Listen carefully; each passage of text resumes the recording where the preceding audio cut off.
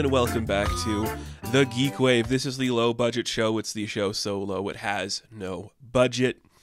We're back at it. We took a week off because the Ong Lee Hulk video was more consuming than I expected, and I just wasn't vibing with it the other week. You know, doing a show weekly is hard sometimes, especially when there's, like, nothing you really want to talk about. And especially now since we're in the midst of a writer's strike. And because of that, I genuinely don't really want to talk about the news, because I don't want this just to become, so this show and that movie are postponed and they're not working on it anymore, or like the top creatives aren't doing that anymore, because that's going to be depressing and terrifying. But I stand with the WGA all the way, so just know that. I've talked about that a couple weeks ago. Fair pay is important, and it is earned and deserved for these people. They need a living wage. They should get one. And we shouldn't have the fear of a looming artificial intelligence taking over our creative industries. That being said, there's a couple pieces of news we could talk about. Nothing major, just stuff that I guess is kind of like announced after the strike that could potentially not be affected by it. Some of it I think will be. There's a couple pieces where I'm like, who knows? It's all up in the air. Genuinely, though, none of this news particularly excites me when we talk about Superman casting, because I thought I could do a whole video talking about that. I decided not to. I think instead we'll just look at like what the rumors were and what we're seeing. That is the only thing where I'm like, oh, actual good choices being presented. That's kind of cool. But before we get there, we have a couple pieces of news, which is pretty much just more things I don't like are happening. Let's talk about them. For instance, we talked about this a couple weeks ago, the speculation that Tim Burton would be developing, directing, and creating the sequel to Beetlejuice. It's confirmed. September 2024 is the targeted release date. He's already casting. Keaton is potentially back. I think that was one of the names they said. Jenna Ortega will be playing Lydia's daughter. That's great. I'm so glad she is. I mean, I don't know what she wants to do with her career. I get that. You know, some actors are like, well, you find your niche in like the horror genre or in like this gothic genre. You don't really want to branch out from that. I feel like if we let her do something in a different genre, I might be more impressed with what she's doing. But it feels like she's going to be trapped in like, oh, we're only doing these things now. Like Scream and, well, she was an X, and then Wednesday. It's like, we get it. You're too young to get sucked into the Tim Burton hate machine. Like, don't become one of his mainstays. You are way too interesting to have that happen to you. Please don't let that happen. Again, I feel like I don't have to worry about Jenna Ortega. Like, she seems confident enough and capable enough to know where she wants to go. But you hear some of her thoughts on Wednesday, the show. It is kind of interesting. She wants to work again with Burton. I wonder if it's more like a contract thing where it's like, well, I need the money. If I do this, maybe I can get something else done. Who's to say? It's like the reverse of what happened with Sydney Sweeney for a lesser extent, where she worked with Sam Levinson on Euphoria, and then she got out of there, had her own production company startup, is working on her own projects. They're all very interesting projects too.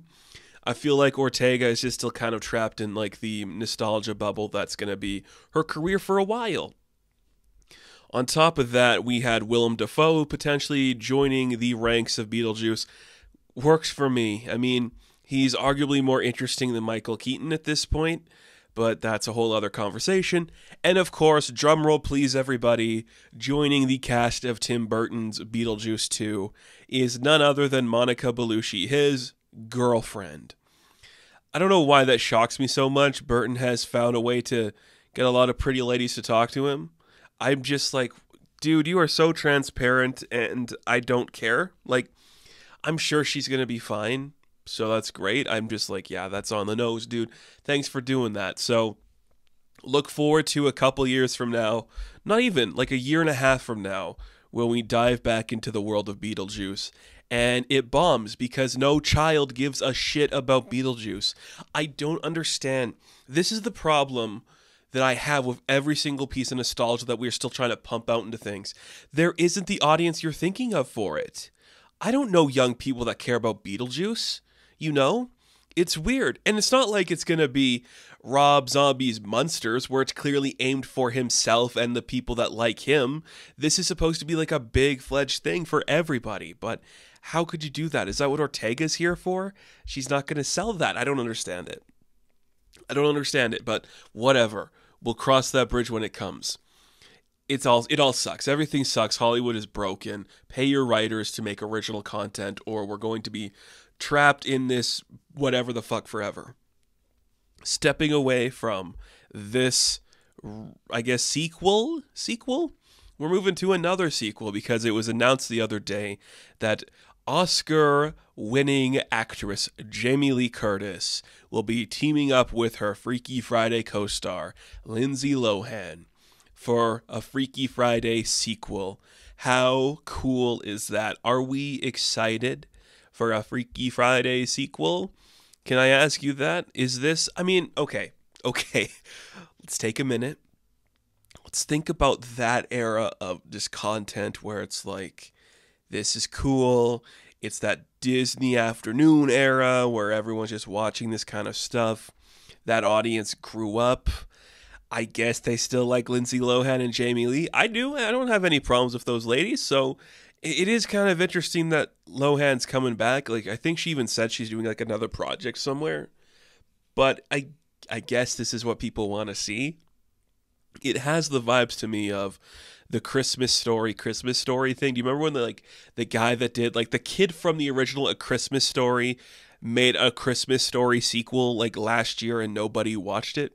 Because what is that? We just keep doing this and it all gets forgotten and untalked about. So what are we even doing? I don't know. This is an interesting choice for Jamie Lee Curtis coming off of her Oscar win. I guess she wants to make that money. Look, she won, so that's great.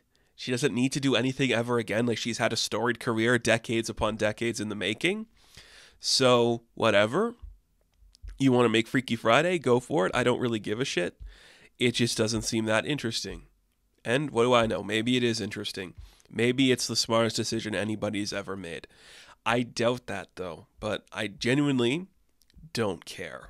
I don't care. Do whatever you want. And another piece of news that's very fascinating. Well, fascinating in all the wrong ways. The time that this video is coming out, it will be the week before Fast X hits theaters and destroys cinema forever. And they had the premiere the other day, and all of your favorite stars showed up. And a couple things happened. First off, the big cameo at the end of the movie was revealed. I'm just going to tell you, it's Dwayne Johnson back as Hobbs or Shaw. I haven't seen Hobbs and Shaw, so I don't know which one he is. I'm going to guess he's Hobbs because he doesn't seem like he'd be the second build guy in a thing. He's back. Will he commit? Who knows? It reeks of, I tried to destroy the DC universe, they didn't like it, I need approval from everybody, so I'm doing Moana and now I'm doing Fast and Furious again. The beef is over, folks. The long argued beef between Vin Diesel and Dwayne Johnson. Two guys that are just like the staples of what a good, cool person is. You look at those two and everything they've done to the franchises they've tried to take over or be a part of, and all you can think of is, yes, these are two guys I want to hang out with that seem like normal, rational people and not egotistical maniacs. So that's great. Let's have them on screen again. That's going to be really fun. I don't give a shit about any of this. I've talked about this before, I'm pretty sure. My only exposure to the Fast and Furious universe was when I was in college. A buddy of mine just said, we're going to watch all of them. That was before Fate of the Furious came out. So we watched all 7, I think. Maybe we missed like one of them. And I couldn't tell you a single thing that happens in any of those movies. Apart from that, Ludacris and Tyrese Gibson are in it. That's what I remember. And they steal a safe, and Letty is gone for one of them. I don't know. They all sound terrible, so I don't really care about this. But we'll be getting them to the end of time because Vin Diesel's got nothing left in the tank, you know? I genuinely think the reason that they're announcing it's going to be like 3-part finale is because Vin couldn't get a property he wanted to work on made. I feel like that is what's actually happening here, where he wanted to do something and they were like, you can't do that. We're not going to let you do that because we don't want you to work on that property. Maybe not. It definitely just has the vibes of there's no end in sight for this guy. And that kind of sucks. But look, if you can keep, and here's what I've always said about the Fast and the Furious movies I don't watch or care about in any regard. If you can take all the talent in those movies, like Diesel, Dwayne Johnson, Tyrese Gibson, Michelle Rodriguez, the other people, Statham's in them, I think. If you could keep them all in like the Fast universe, they can work on those forever and then not touch other properties or projects, and I would be okay with that. If we could just keep that family in this one location, they won't be ruining other projects they could be a part of. So I appreciate that. So make them forever. Don't let this family touch other projects or franchises or anything. Clearly it doesn't work, because Dwayne Johnson tried to take over DC and it failed. And we shouldn't allow that to happen ever again. So just let them play in the Fast and Furious bubble so they don't touch anything else. I'm fine with that forever. That is fine by me. We do not have to worry about any of that ever again. Cool. So 12 Fast and Furious movies and then a spin-off called Hobbs and Shaw, and then they had like a cartoon, so they made a bunch of them. That's great. I don't want to see any of it, and I will not be covering the movies probably in any capacity for a while at least. Maybe if we're doing like a big finale thing, I'll talk about them if I want to watch them, but I really don't want to spend any more time with Vin Diesel than I have to. He seems like a guy I don't want to talk to or be a part of in any capacity. So let's just forget about it. Okay? There you go. 3 movies for a finale. Dwayne Johnson's back. Movies are real. Let's all wait for Mission Impossible. Let's take a quick break, and when we come back, we're going to talk about the rumored casting for the Superman Legacy film.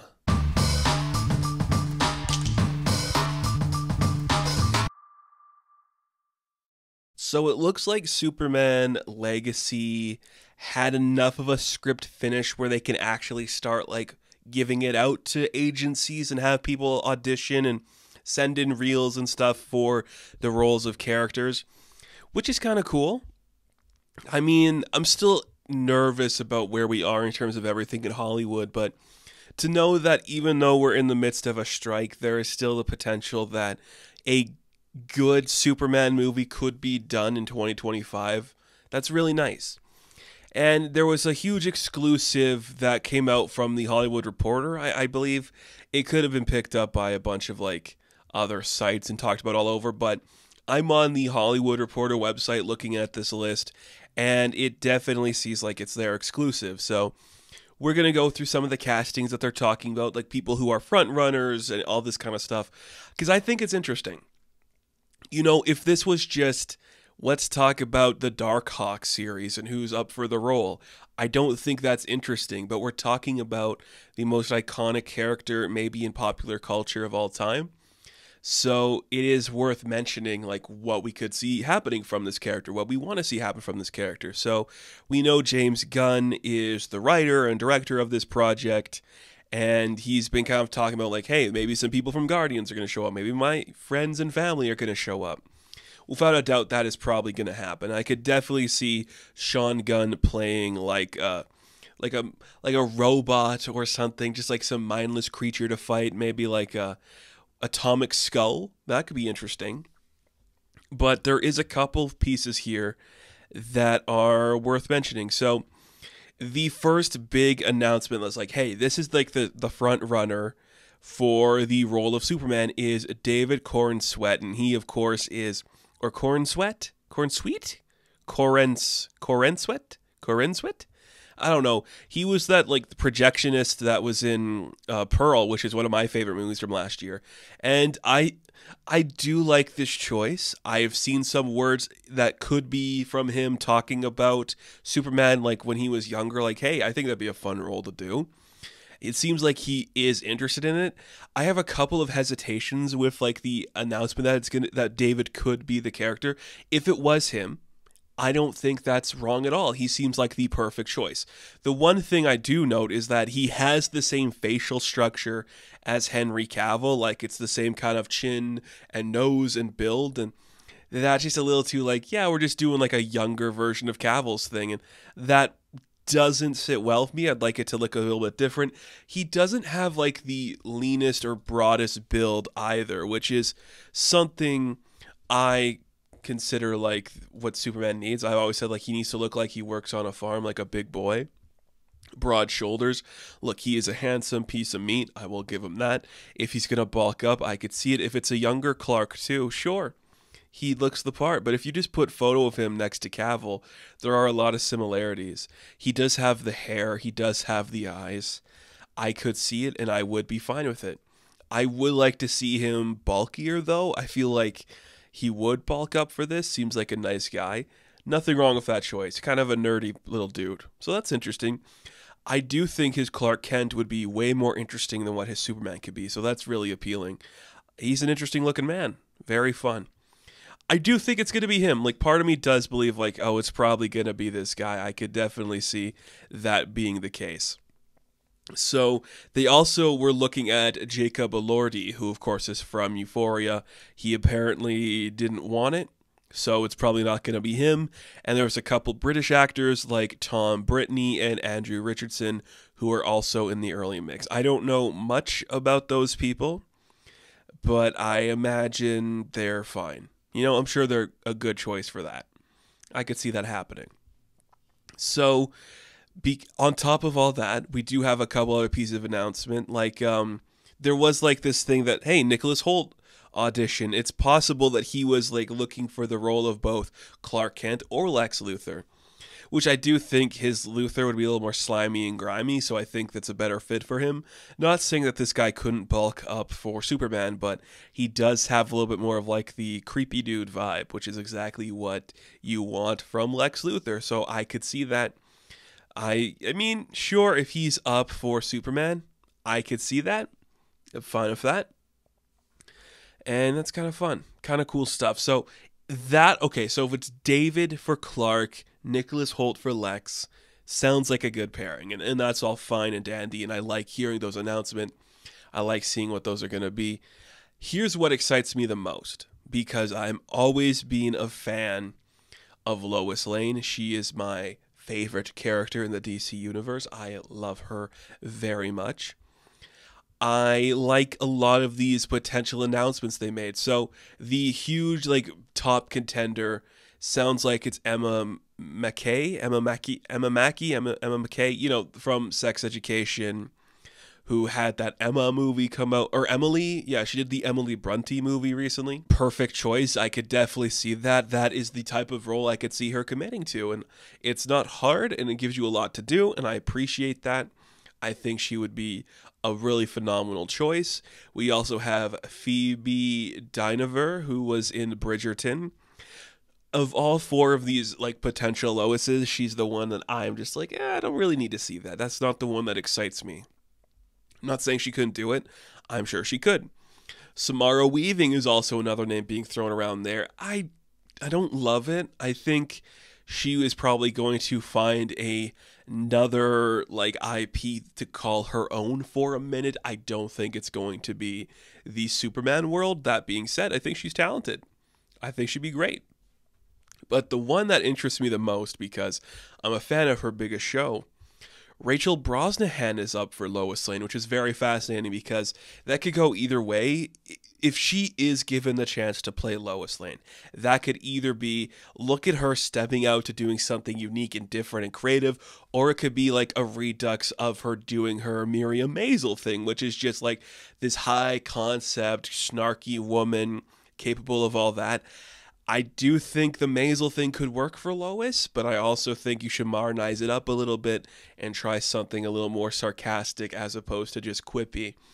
We'll see, though. Like, apparently she delivered an outstanding audition, but because she's 32 years old, she might be too old for the role.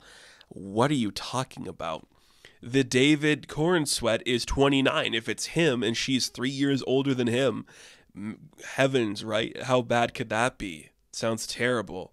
I couldn't even imagine a woman being 3 years older than the male lead of a franchise.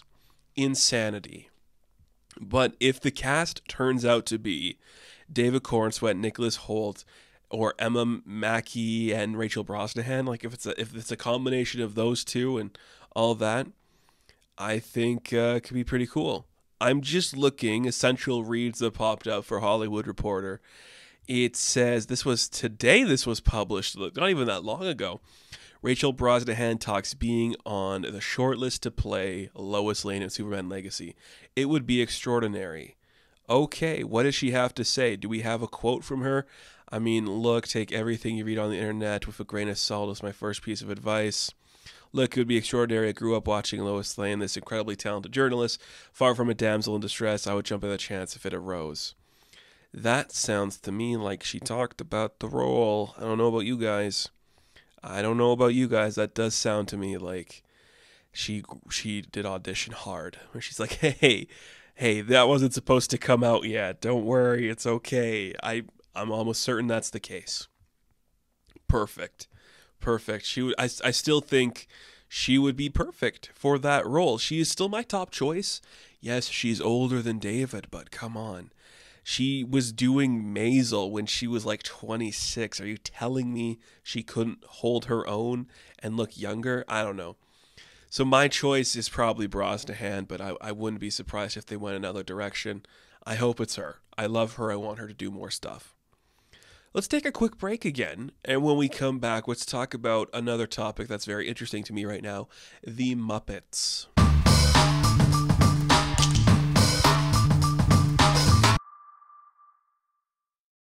So I've already done my review talking about the Muppets Mayhem. It is the latest outing from Muppet Studio, straight to Disney+.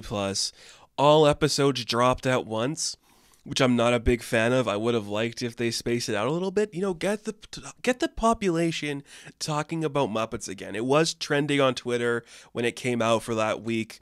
But let's do it again. Come on, let's talk about it forever and never stop talking about it. I feel like they're afraid to, or maybe they're just not allowed to be the biggest show in the world, which kind of sucks. I just wish they were because they're so cool. And I really, really like the Muppets Mayhem. It's the kind of thing I've wanted from the Muppets for a long time. Now, to talk about that briefly, I did do a review on it, but it doesn't matter. If you're just watching this, you probably haven't seen the review. It doesn't matter. Modern Muppets is very interesting. They have attempted to be very in the moment in a lot of aspects. So if we start back with I think if we look back at like 2012's The Muppet Movie, it's like we're rebranding, we're starting to do our huge push with Disney, they're making us one of their properties again. Okay, we're introducing a new character, we're back in the world, we're going to do a sequel that's a straight up comedy. It's all funny, we're having fun, it's a great idea, we're enjoying ourselves, it's a good show, it's a good concept, it does fine, people like it. 2015, ABC's like, how about like an Office-style show about the Muppets? Personally, that's one of my favorite Muppet shows in a long time, or one of my favorite Muppet contents in a long time, is the 13-episode series they did in 2015. I thought it was great. Because it's that thing that works so well when a show understands its audience.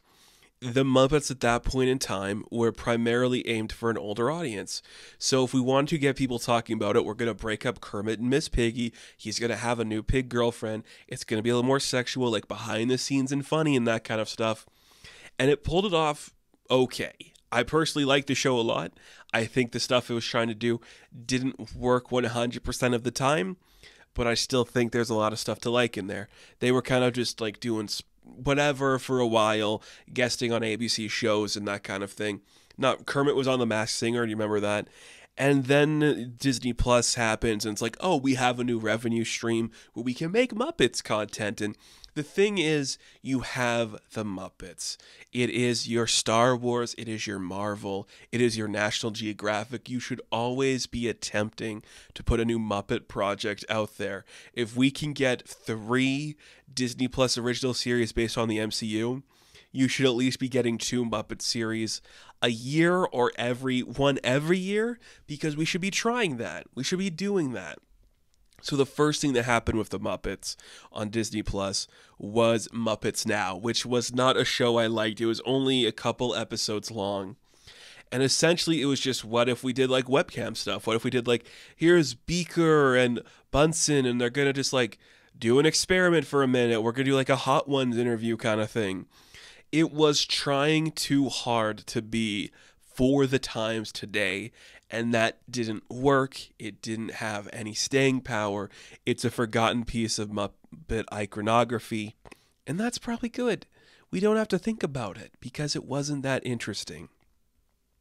Last year, they did the Muppets Haunted Mansion special, which I wasn't that big of a fan of. I think there's something about that premise that could work when we see that Gonzo and, was it Pepe, have to stay in the Haunted Mansion for a night, and that's a cool idea.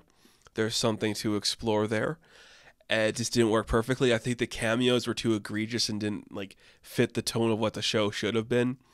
But that's okay, it happens. And then now we have the Muppets Mayhem, which is one of the best Pizza Muppets content in a long time. Every single character acts in character. It is both mature and silly at the same time. The jokes all land. The characters all land.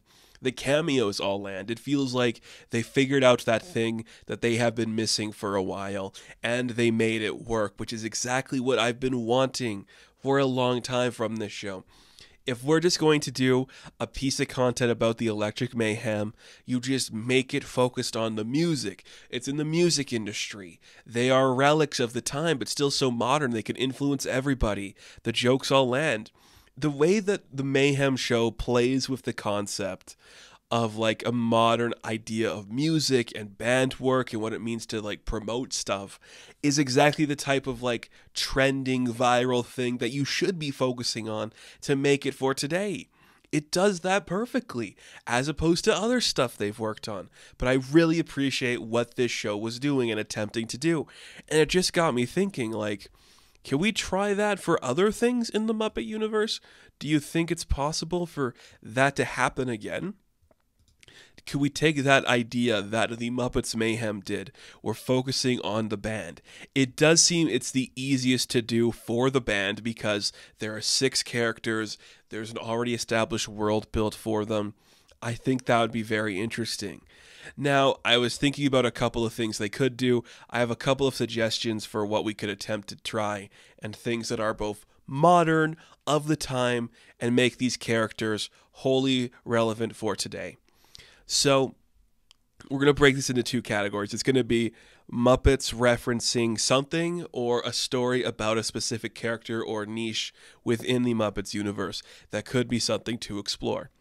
So let's start with this. If the Muppets are coming back in a big way, how would you promote a new show for them? What would you do? What would you parody? What would you spoof? Let's say you have 10 episodes to make a Muppet show based on a pre-existing concept. What would you try to attempt? I think we should really focus in on what a modern audience would want to see. So I don't want to do like, hey, we're doing like a Back to the Future riff or anything. No, we're going to reference things that people like today, the things people are interested in. The easiest one, in my opinion, that I think we could see potentially happen in some aspect is like a Knives Out mystery where we have like one human character solving a Muppet murder or like something happening to a Muppet. You know, I know that's been talked about before. People have mentioned that. It's like, what if we just put the Muppets with Benoit Blanc? What would come up of that? But there's actually something to say there. It's funny. It could be a unique idea that lets these characters grow and have fun. So I do like that idea. I think there is potential that we could see something like that arise. You know, that kind of a concept. I do think it is going to happen in some capacity. And, you know, another easy one, I think, is doing, like, a parody of the MCU. But the thing I would do differently is, like, you have it about, like, you have your central character, and then, like, the adjoining Muppets are trying to, like, build their own superhero to make it into a franchise.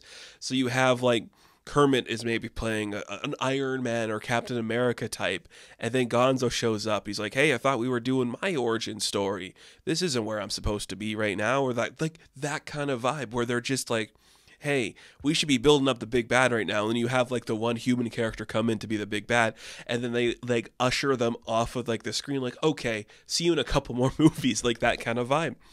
That's what they should be working on too. because it's funny and it's a great concept and people like that. I do think that is going to happen in some capacity. You know, like it's one of those things where it's owned by Disney. If they wanted to do it, you could get somebody like Brie Larson to show up. You could get somebody like Don Cheadle to show up and just pretend for a minute.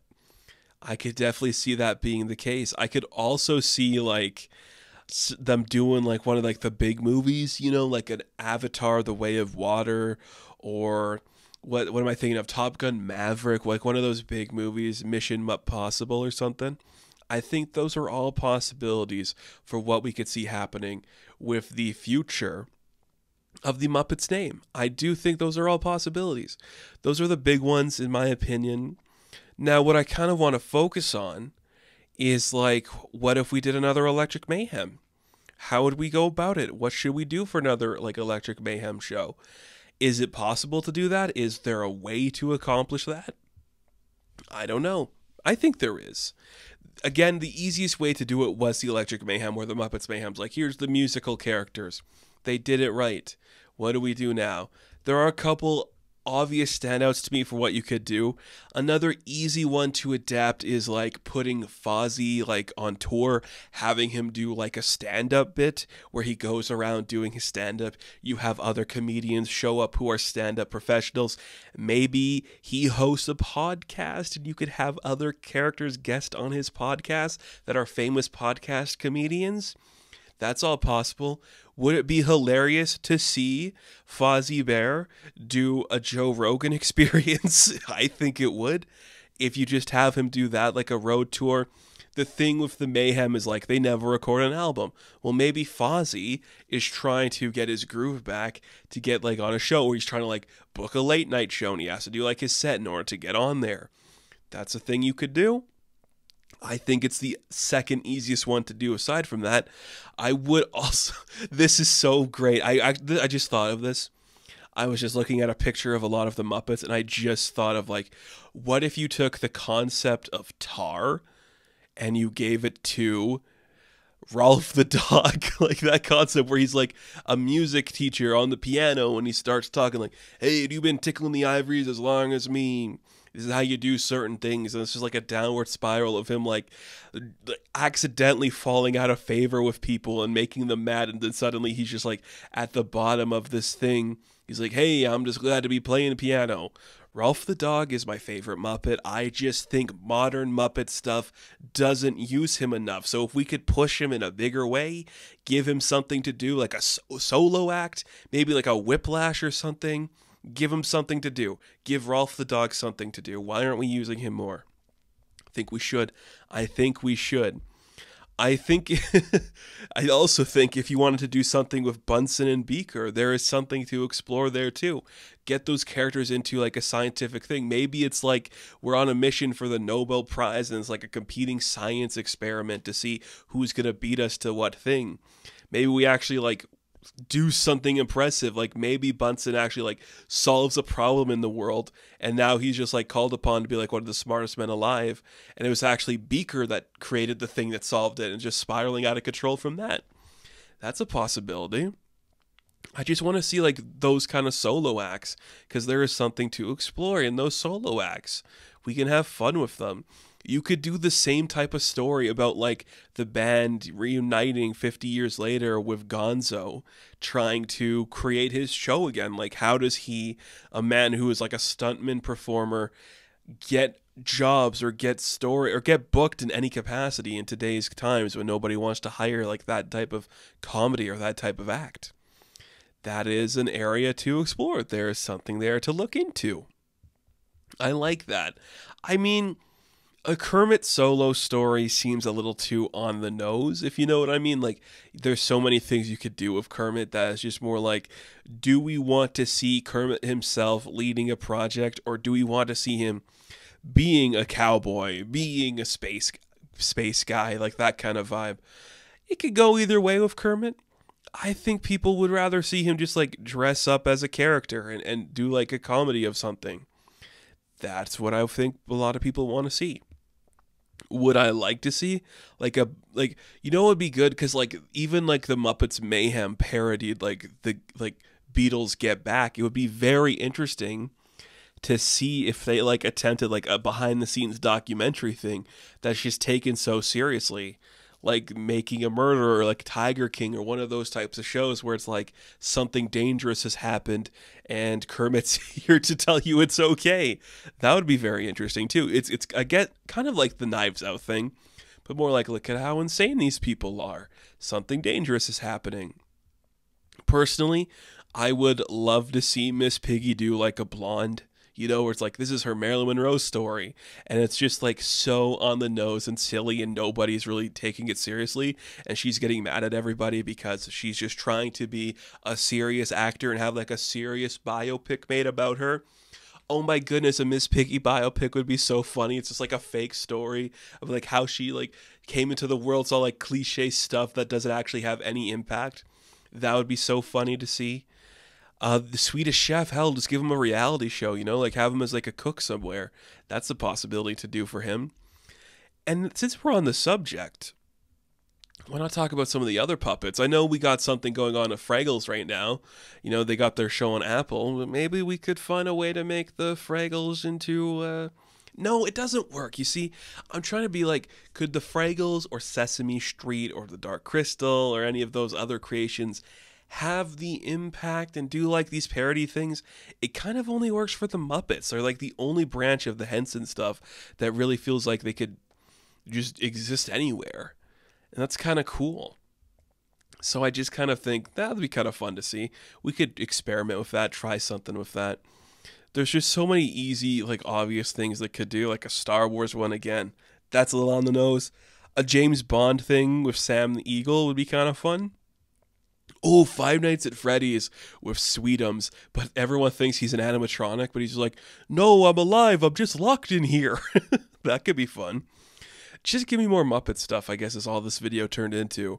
Because I do want to see them do like the public domain things, like the three Muppeteers would be kind of fun. You could have Gonzo, Fozzie, and Kermit do like the Musketeers, and you could have Walter be D'Artagnan or something. Or you could just do more behind the scenes stuff. I don't know. Like there's so many ideas to play with. They should take some chances again. It feels like we're headed down the route where we're going to see that happen. And I'm excited about it. I'm excited for that content. The Christmas Carol, Treasure Island were good. The Great Muppet Caper, not my favorite, but I do like it. Let's try those again. I feels like we're heading that direction. It just feels like that has to be like 10 episode streaming television now. But it worked. The Mayhem proved it can work. So why not give Fozzie his show? Give Gonzo his show? Give Rolf his tar, Those are things we could try. We should do it, Miss Piggy's got some Marilyn Monroe in her. Let's try to make a blonde movie out of that. It's possible. I think we should do it. I am here for that concept, and I want to see it happen. So please, watch Muppets Mayhem. It's very strong, a very fun show. And tell me, what do you want to see happen with the Muppets now? Is there like a certain direction you want to see them go? They tried doing like the TikTok, Vine, YouTube thing. It wasn't that interesting. But if we go another route with them, I think you got something special on your hands. Something that is wholly different and wholly unique to the Muppets themselves, which is exactly the kind of thing you want to see in today's climate for these characters. Them being themselves while adapting to the climate. And I think we're going to get there. I do think we're headed that direction. Just give me some good content with the Muppets, please. And I think we'll all be happier for it. So that is going to do it for this week's episode. It's a little bit shorter again, but that's just what we got because I don't want to talk about all the crappy news going on in this stuff. And I just want you to watch the Muppets. So thank you all for watching this video. Be sure to like and subscribe to the channel. As always, you can check me out on Instagram, TikTok, and Twitter. And as always, I will catch you in the next one. Have fun. Stay safe. Good luck.